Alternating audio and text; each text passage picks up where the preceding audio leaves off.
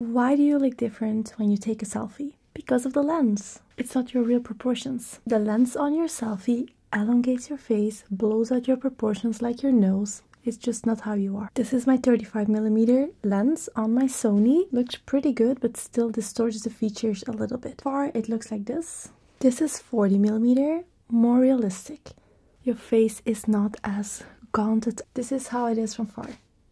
Very distorted. I'm at 24mm. I'm super up close, but it looks like I'm not that close. I see a lot of the surroundings, and it's a kind of a look. Then I go to 35.